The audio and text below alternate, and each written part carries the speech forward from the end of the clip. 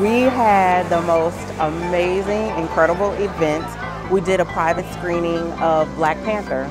This is a wonderful opportunity for the community to galvanize and to come together for one cause, and if that one cause is to protect our world, support our world, save our world, then I think that we should support that. I think it's cool because there's not a lot of black superheroes.